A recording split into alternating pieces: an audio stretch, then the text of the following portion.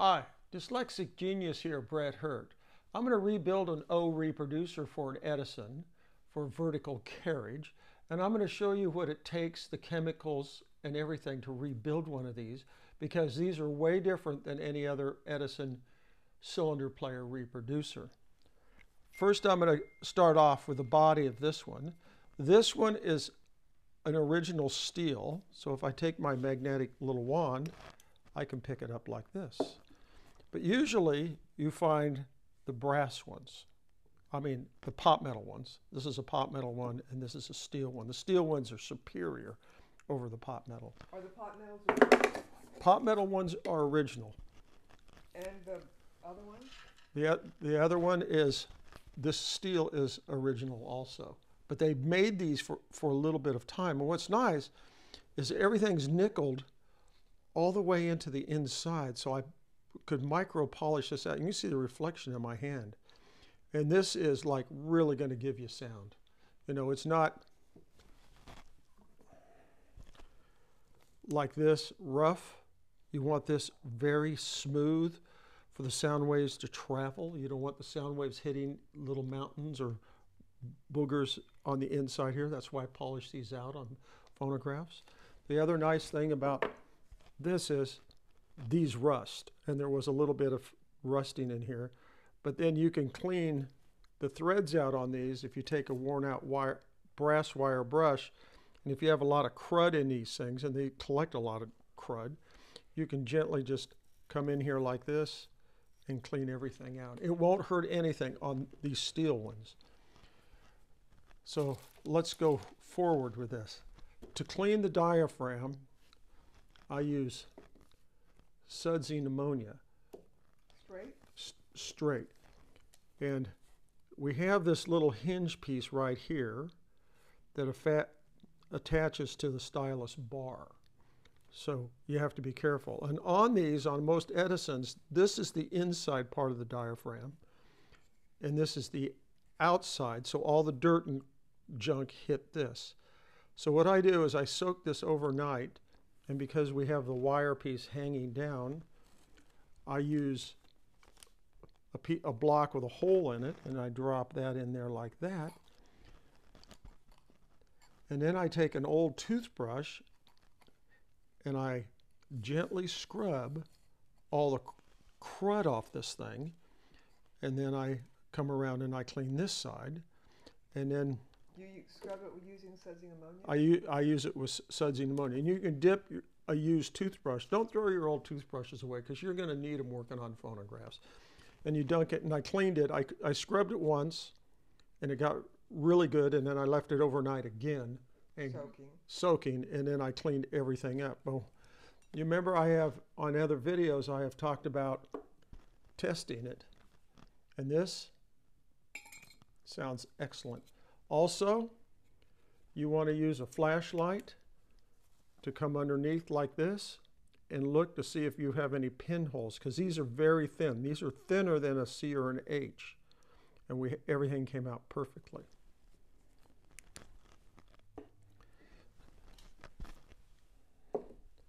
Now to the weight of the reproducer.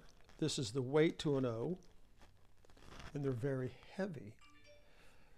And this is the 2 4-minute change system. And you can see we have a 4 here and a 2 here. And this pivots like this underneath. So you can go, right now we're at 4, and now we're at 2. So how do I clean this? I clean this with lacquer thinner and a Q-tip, so I can get all the junk in here. This reproducer was almost black from dirt. Clean all this out. Everything's cleaned out. And you want to clean out the spring, because the spring goes in here like this.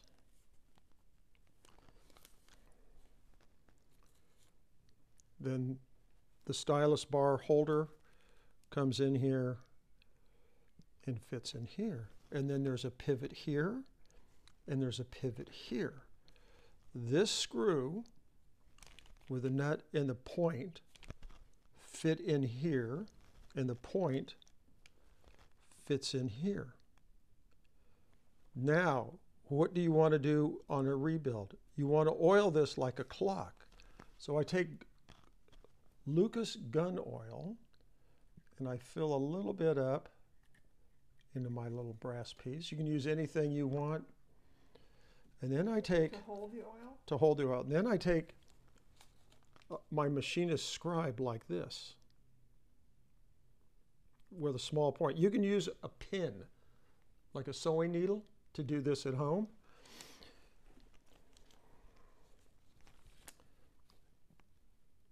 And I take one little dab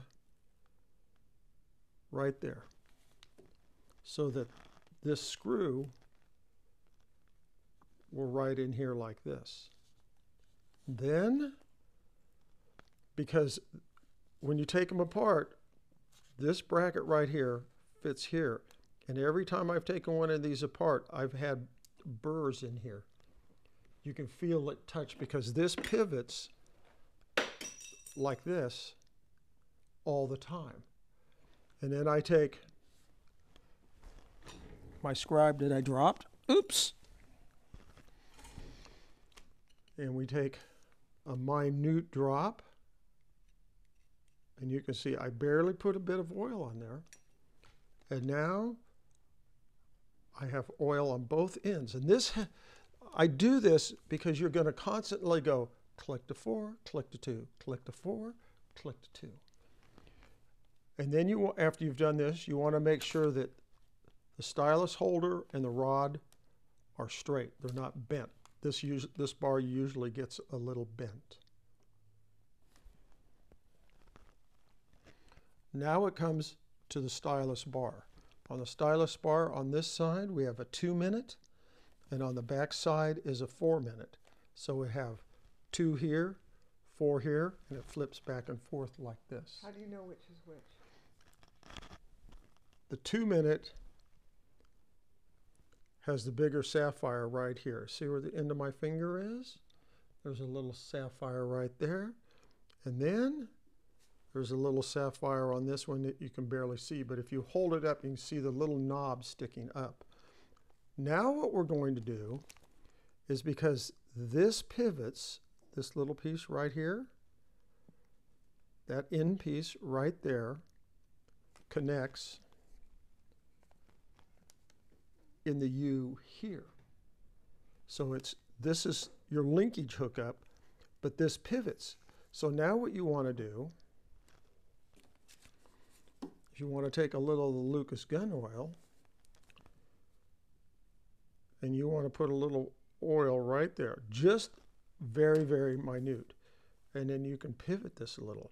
And that helps everything pivot, because I get customers' machines in and friends' machines in, and they go to play with their O reproducer and they go, oh man, this, they're binding up. This should be very smooth when you turn it over and over.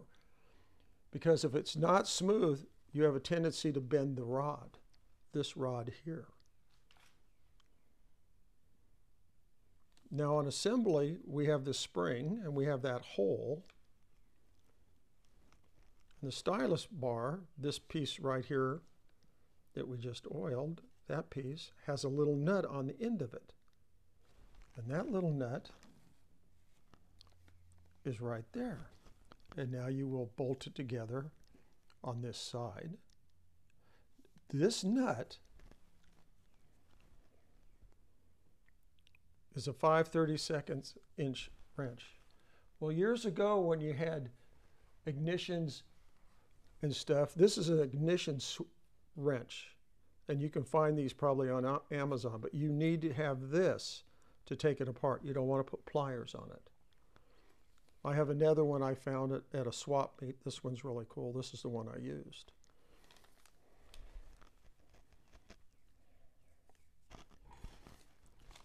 Now comes, how do I get my stylus bar from out here? Well, there's a little pin. This pin fits through here and through the hole of the stylus bar. So what I do is I take my punch block Or you can, like this, and I take a very small tapered brass pin, and I ruin one every time I take one apart. I have a little box of these very small tapered brass pins, or you can get a piece of brass that'll fit through this hole right here, that little hole, because this will fit in there like that. And then you just take the little tappy hammer and you'll just go tap, tap, tap, tap, tap, tap. And that'll start to push out the pin, and then you can grab it with a pair of tweezers or needle nose pliers, and it'll just slide out because it gets dirty in here. Everything gets dirty and gets cruddy, and things won't move back and forth. This has to go in, and then it taps closed. I'll show you on assembly. This gets very complicated on these. These are probably the hardest Edison cylinder player reproducer to rebuild, and they take a long time to do properly. And I like showing you this, and that's my tip for the day.